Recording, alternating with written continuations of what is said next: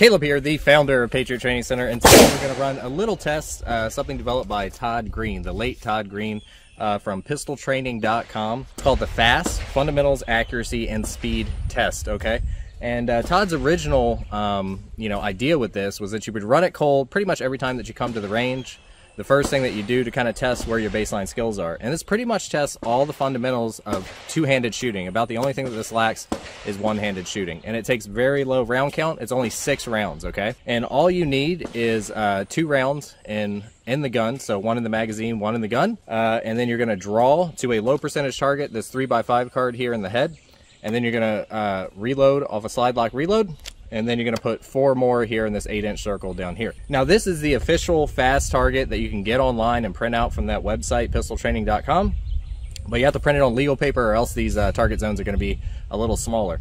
Now this is an 8-inch circle and a 3x5, so we can use pretty much any target that we have with an 8-inch circle. You could put a pie plate for your 8-inch circle. You could use an IDP-8 cardboard target for the 8-inch circle, and then you just need those 3x5 index cards, which are super plentiful and super cheap.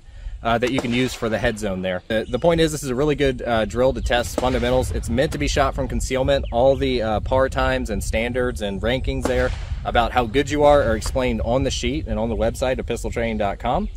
So again, you're drawing from concealment, 2 shots on the 3x5 card in the head. You're gonna have a slide lock reload and then 4 more here in the 8-inch circle, okay? So we're gonna run it and see how we do.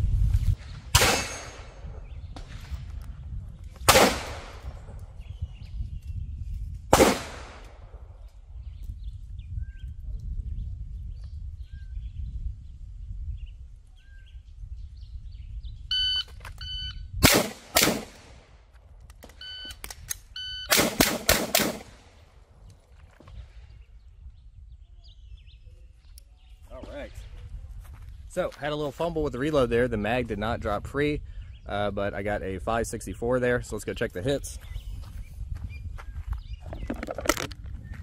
Make sure you guys can see that, 564 there, 6 shots. Okay, and there we go. So that was clean, 564.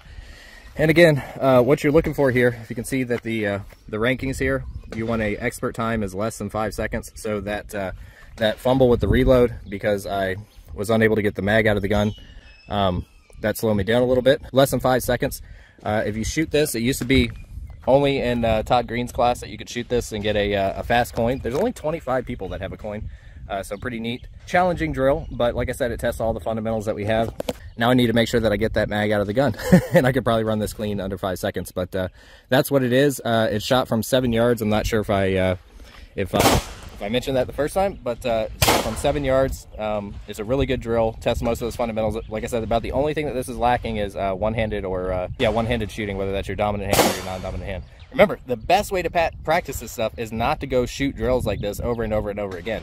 That's not the intention of this drill. That's not the way that Todd Green designed it, because think about it, you only have 6 shots in this, so you're really only getting 6 repetitions of each one of these skills.